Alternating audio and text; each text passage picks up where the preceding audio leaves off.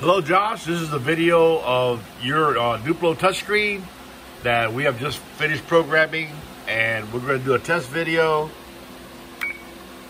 Now basically I tested all the functions already to make sure that all the modes and option tabs are working, and also went into the service menu to make sure that everything in there is working, and it is.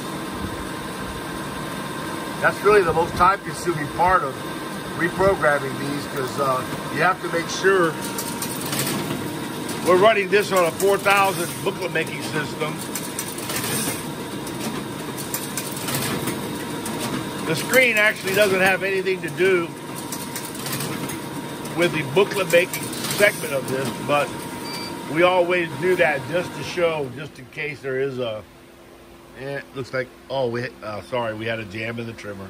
I wasn't paying attention. But anyway, the test run as far as the collator is concerned is working properly.